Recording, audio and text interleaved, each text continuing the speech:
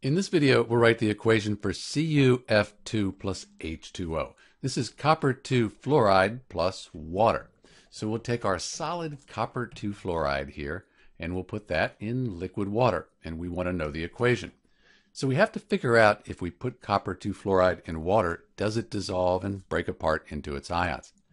If we look at our solubility rules, we're looking for copper or for fluoride here, copper 2 ion or the fluoride ion. And we don't see it. We see that we have the chloride, bromide, and iodide ions. They're in the same group as fluoride, but it doesn't list fluoride.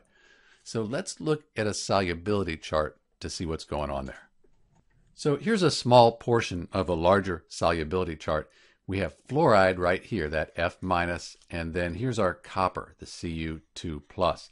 So we go over, down, we see SS. That stands for slightly soluble. So most of this, when we put it in water, will remain a solid. It won't dissolve, but some of it will dissolve a little bit. And we can write the equation for the bit that dissolves. So we know that the fluoride ion is 1 minus, and we have 2 of them. So the copper is going to be 2 plus. So we have our copper 2 ion, Cu2 plus, and then for the fluoride, we have 2 of those. We have 2 fluoride ions. So we'll put 2F minus. And this is the equation for copper 2 fluoride, this CuF2 plus H2O.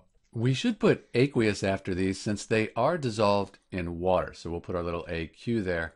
And so this is our equation.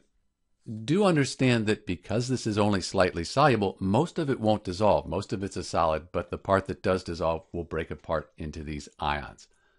Sometimes you'll see the water put above the arrow, like this here, and sometimes water will be written afterwards, although since we wrote aqueous, we're showing that these are dissolved in water.